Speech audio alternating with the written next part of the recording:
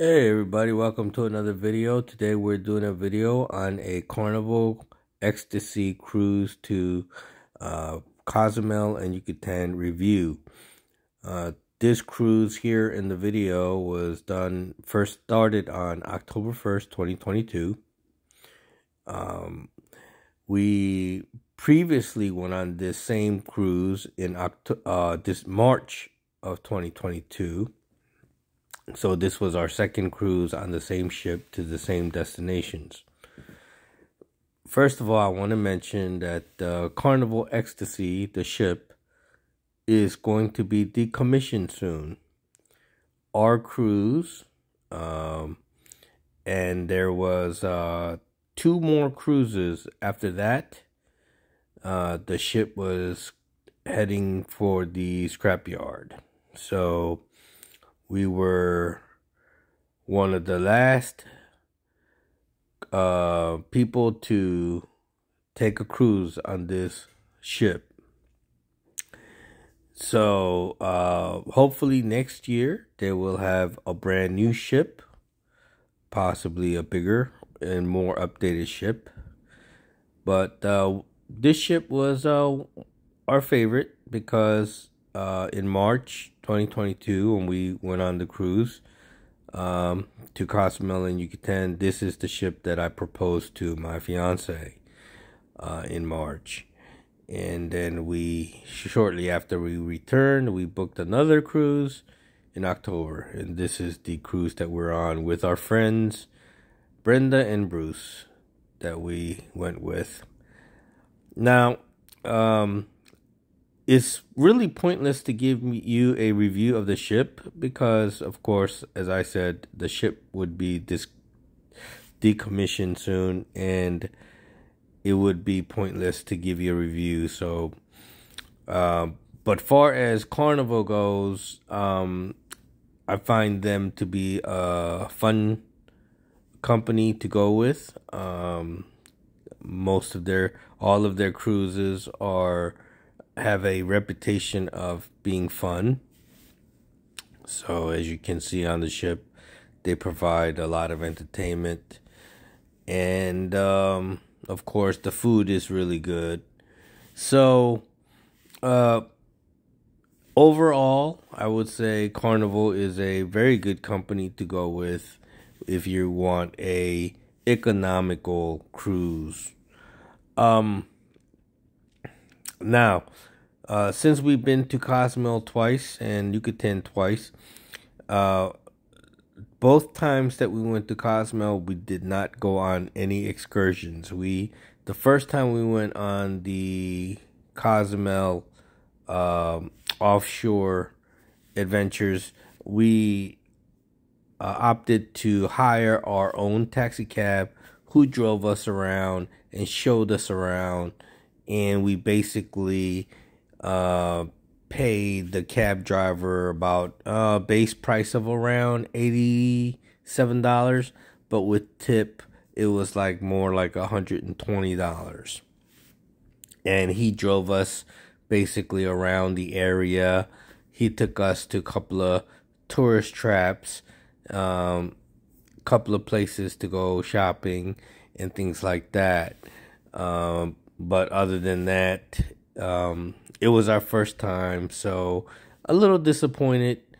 But we also saved a bit of money because a ship paid excursion would have cost twice as much, like $120 per person.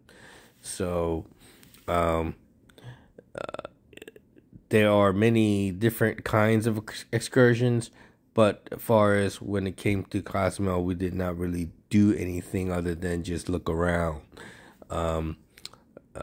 Some excursions include a day at the beach, where food and drinks are included. There are excursions where you go to the other side of the island, where there is a park where you can view a beach, ocean, a better view of the ocean, and also there is a area where you can visit the Inca Mayan ruins and Also, you can go downtown, where Cozumel downtown, where of course there is more shopping and things like that. But we stay pretty close to the port area.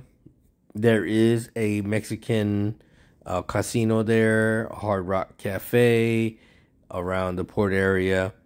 Mind you, all of the tourist areas are a little bit more expensive than, of course, going more inland where the locals live. But we found Cozumel to be a very pretty place to look around and go shopping and things like that. The real place that I like was Yucatan, where, of course, you go visit the many Inca Mayan ruins. The first time we went in March, we went to the Chichen Itza excursion, where we visited a Inca Mayan ruin. It involved one pyramid and a little stadium area and a bunch of little souvenir shops. Also included in that excursion was a swim in a sonota. Sonota is basically a large pond inside in the ground, deep. It's like a deep well in the ground, and you walk down the steps, and of course you wear life jackets and you float in the water, and it's very calming, very peaceful, very lovely. And then of course there was a buffet involved. We thought that was pretty good, but the second time we went to Cozumel, we just walked around. We did not go on an excursion. We just walked along the shores near the port, enjoyed ourselves, sat down. The ladies got a massage. We went and got a drink, and basically looked around and enjoyed the views. We went to Yucatan, and we went on the Lazy River excursion, which I highly recommend.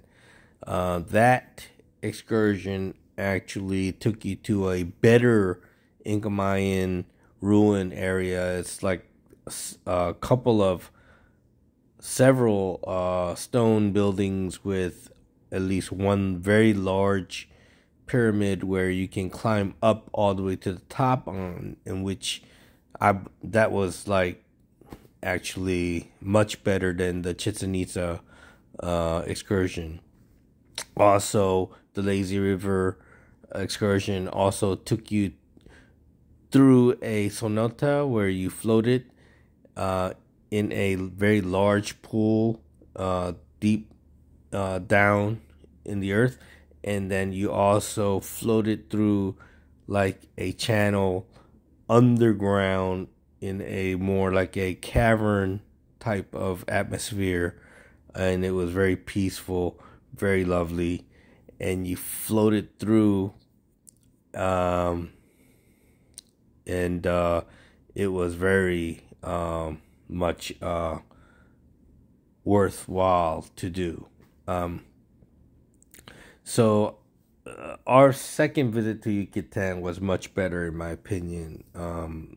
If I had known that the Lazy River involved Inca Mayan ruins and all this and that, I would have gone on this excursion the first time around. The Chichen Itza excursion is like almost a 2.5 to 2.5 hour drive on a bus to get to. This Lazy River excursion was only about an hour and a half bus ride, and I highly recommend the Lazy River excursion over the Chichen Itza one. But anyway, as I said, the Carnival Ecstasy will be discontinued. That ship will be no longer in service. Hopefully by 2023 they will have a new ship, and the ship actually leaves the Mobile, Alabama port. And if you live anywhere near there, I highly recommend leaving from that port. We've done it twice and we had no problems. It's very convenient to get to. We live in Tennessee. It's only a 6-hour drive. It's a pretty decent little town. So if you're looking to go on a cruise, I highly recommend that port. So as you can see, the Mayan ruins here that you see is in my opinion a lot better than the Chichen Itza one. The Chichen Itza one, they had one pyramid and they would not allow you to even touch it. They wouldn't even not allow you to climb up the pyramid. But in this area, this ruin here, they allow you to, as you can see, climb all the way to the top. So much better, in my opinion, if you want to really take in the sights and see more and do a little bit more. This is the better excursion than the Chichen Itza excursion.